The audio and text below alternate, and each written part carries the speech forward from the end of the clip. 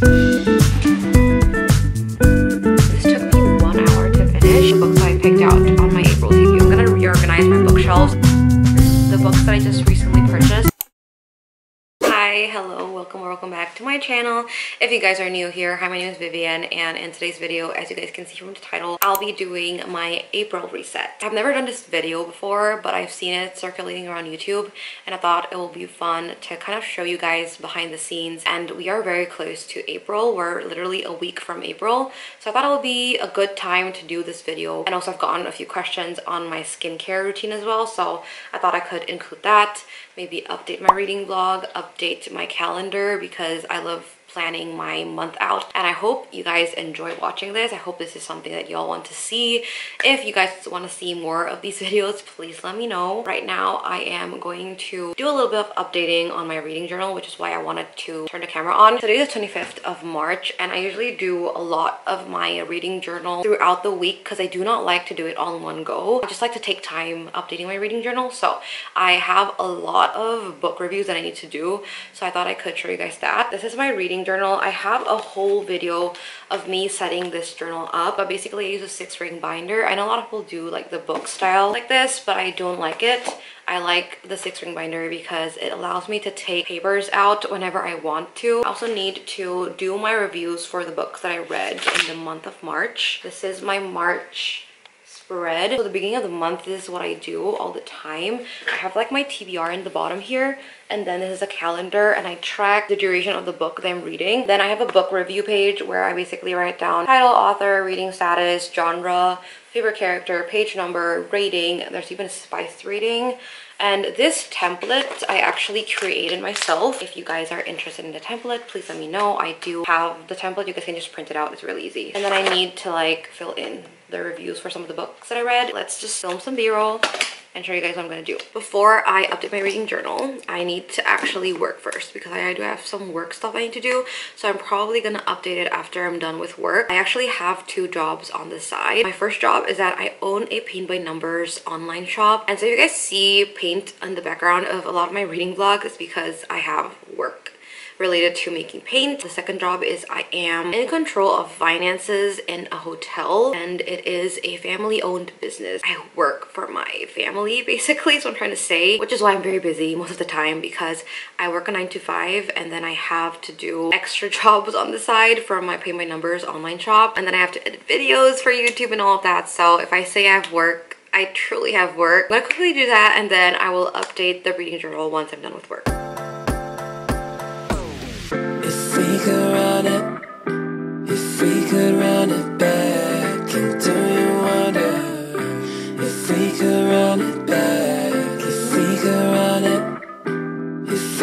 run it back, and do you wonder if we could run it back? Sorry if I look a little bit sweaty. I literally just came back from walking my dog. I did do some planning on my yearly planner, so I have separated my reading journal and my yearly planner. I did some planning on what I'm going to be uploading in the month of April. I don't usually do precise planning because obviously you don't really know what's going to happen, but I kind of have an inkling of what I want to upload every week.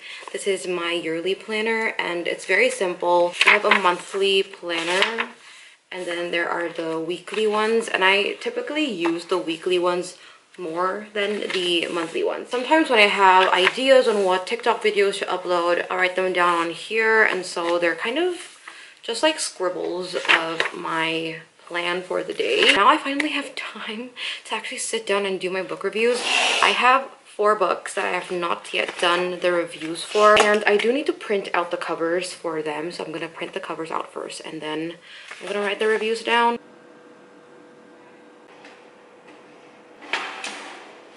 I use a specific type of printing paper. This is actually sticker paper. It's only one-sided, and I can just cut it out and it works like a sticker. It's really, really nice. It helps with journaling so much easier. I'm just gonna do some b-roll footage while I journal.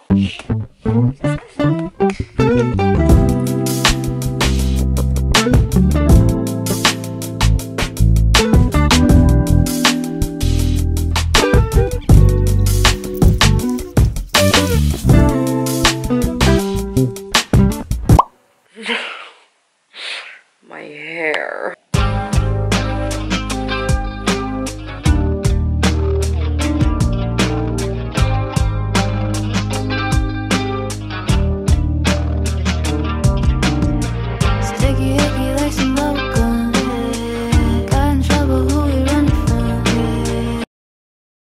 Hello, it is Thursday, 28 March today, and I haven't updated you guys a lot because I actually had a very heavy work day this morning and also yesterday, and now I finally have some off time and I'm so happy because I am so tired at this point. Anyway, I really want to do my ending stats page and also my beginning April calendar for my reading journal. I do one of these every single beginning of the month and I want to do mine now. For the month of April, I decided that I want to do a green theme. My January one is like orange, and then my February is pink, and my March is beige, and I think I want to do green for April. I got some new stickers and I think this is really cute. There's a fox on it, and then there are some green color stickers on here, so I think I want to use this. But I also have a lot of other green stickers. Sometimes I wonder why I buy so many stickers when I don't really use a lot of them. I have these little paper stickers that we can use. I also have these green like wax seal type of stickers. We have these cute decorative stickers, and then I need to make the stats page. I'm gonna take out some stickers for that. I'm gonna do a time lapse, I think, of me doing the spreads, and then I'll just explain to you guys what I did, and hopefully it's not gonna take me like 2 hours to do. Sometimes it takes me such a long time, but I'm hoping that this will not take me a long time. So I'm just gonna do a time lapse.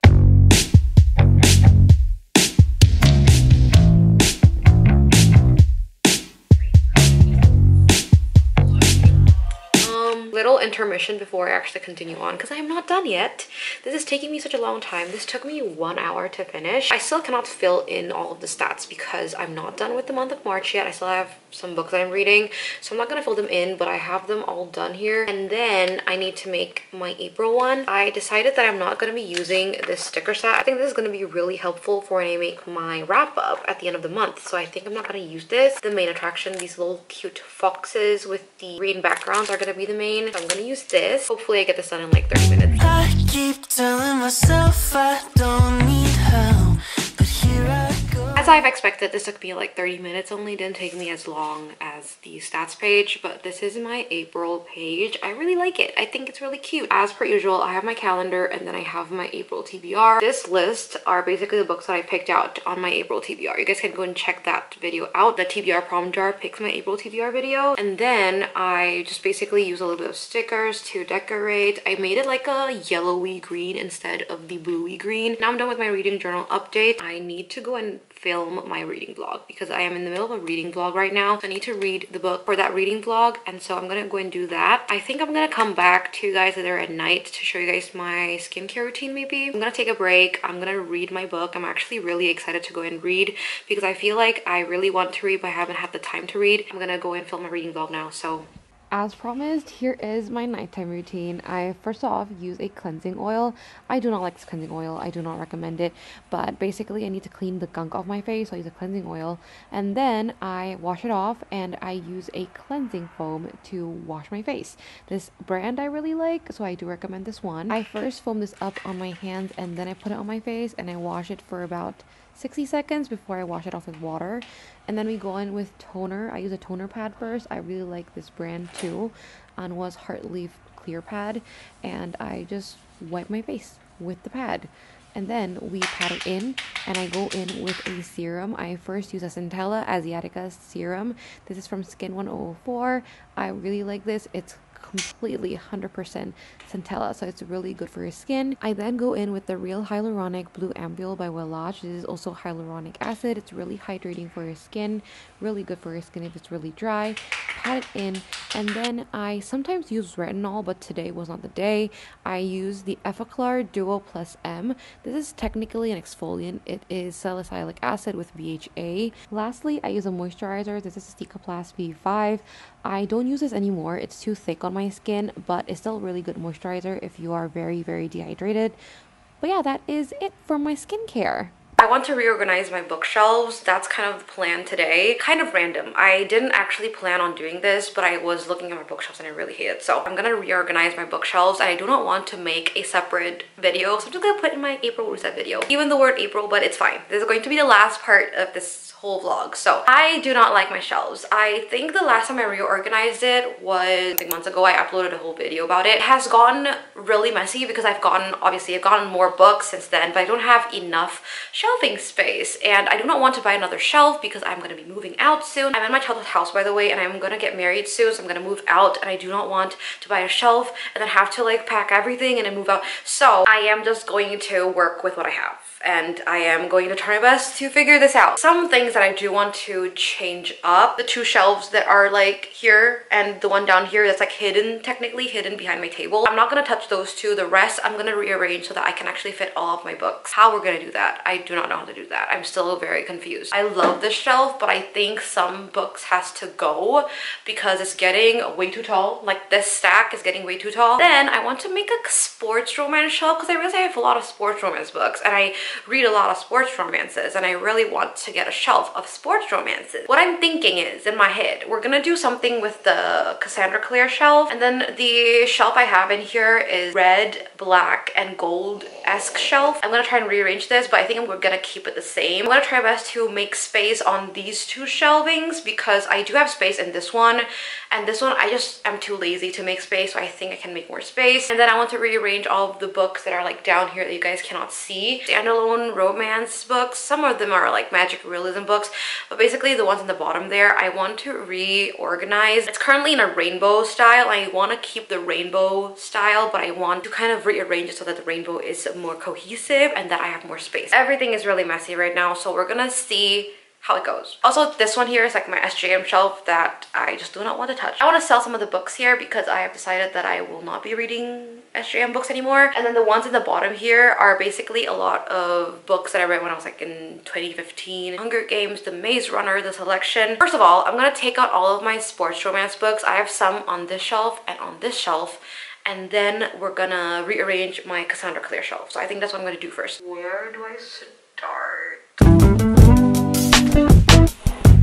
Fill me up with your touch, feel your breath in my lungs. Do you do I love the taste of your tongue, got a taste of your love, and I want you. And it goes way beyond the chemistry, the kind of friend that I can never have platonically. And they don't know about what's going on behind the scenes, but they don't need to. I swear I'll keep it between you and me. What we're doing now.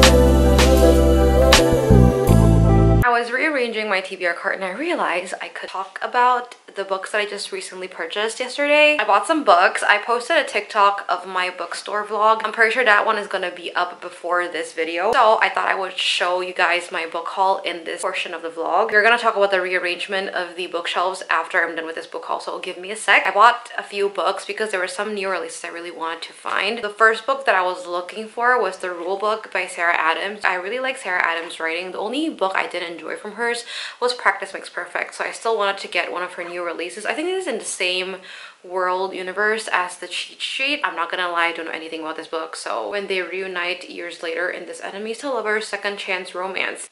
Okay, I didn't know that. The MMC is in the NFL. He's the NFL tight end. And then the FMC, Nora, wants to become his agent. And they used to date when they were in high school. And then I got My Dark Desire by LJ Shen and Parker S. Huntington. This is actually the second book following My Dark Romeo. And I didn't have the best time with My Dark Romeo, but my friend read this and she said that it was actually not so bad of a read, so I just got it. I love the cover. The cover is beautiful. I honestly was very tempted to get My Dark Romeo, but I didn't really enjoy that book, so I just in the end got this one. It's apparently like a Cinderella retelling. Okay. Got my dog. And then I got The Reappearance of Rachel Price by Holly Jackson. This is another new release that I really wanted. I haven't finished the Good Girl's Guide to Murder series, not because it's not good, but because it's really creepy and scary. So the last book I have yet to finish, As Good as Dead, I'm gonna get into it very, very soon. I got this one. I think it's a standalone. I don't think it's a part of a series or anything. I also, once again, don't know anything about this book. And then I got The Fake Out and Behind the Net by Stephanie Archer. I actually read these two books on the Kindle and I rated Behind the Net 4 stars. The Fake Out was like 4.25. So yeah, I got the physical copies because apparently they got traditionally published. I didn't know that. I wanted to collect it, so I got it. And the last book I got, this was not planned, Where the Dark Stands Still by A.B. Pornick. I've never heard of this book before. I also have never heard of this author before, but I read the back of it and it looked really interesting. Seems like it's a gothic type of fantasy romance. Gives me like Howl's Moving Castle vibes, but like darker than that. I'm just gonna read the back for you guys. Raised in a small village near the spirit wood, Liska Rados knows that magic is monstrous and its practitioners monsters. After Liska unleashes her own powers with devastating consequences, she's caught by the demon warden of the wood, the Z, who offers her a bargain, 1 year of servitude in exchange for a wish. Whisked away into his crumbling manor, Liska makes an unsettling discovery. She's not the first person to strike this bargain, and if she wants to survive the year and return home, she must unravel her host's spool of secrets and face the ghosts of his past. Those who enter the wood do not always return. So that's my little book haul. I'm gonna talk quickly about how I rearranged the bookshelves. So this shelf I did end up reorganizing because I needed some space, and I decided to just stack these books up and then put Happy Place in the middle and include my For Our Lady Fortune and For Our Huntsman copies here because at the moment I don't know where to put this. I also decided not to move anything on this shelf because I felt like this actually looks okay, so I didn't move it. And then for this shelving, I stacked this pile here so that I can actually add more books. I did a lot of editing in this shelf. I literally just made this super full and I decided to just put a lot of my fantasy romances here. I stacked these up, I hid those two. And then for this shelf, I also decided to combine all of my Jennifer Lynn Barnes books. Let's just ignore this pile here because I do not know what to do with this. And then I put Divine Rivals and Ruthless Vows here because it matches the vibe of these books. I didn't do anything with this shelf. I just added this duology here because I don't know where to put those. As for this shelf, I made some space here because my Magnolia Parks copies with my friends, so it's currently empty. And then this is my sports romances. I decided to move this here in the middle. Here are my sports romance books. These two I just purchased, so this is a great stack. I'm really happy with this. And then the last shelving here, I decided to just go from pink to purple, and then I have a little bit of like pinks here as well because I do not know where to put these. And then at the end, these are like just random books I don't know where to put that I don't think fits the vibe. And then I have my Penguin cloth bound classics that I will never probably ever read. This is the rainbow shelf. I think I'm just gonna keep it like this for now, and maybe when I have more books to add in, I'll rearrange it. With that being said, I'm gonna end my April reset vlog here because we're in the month of April already. There's no reset situation going on. This vlog should just end right here, so I'm just gonna end this vlog here. Thank you so much for watching this video. Hopefully this is a little fun vlog. It's my first time doing this, and also this took place in like 2 weeks. I hope it's fun to watch. I hope you guys enjoyed. Don't forget to like and subscribe to my channel if you guys enjoyed, and I will see you guys in the next video. Bye. Bye.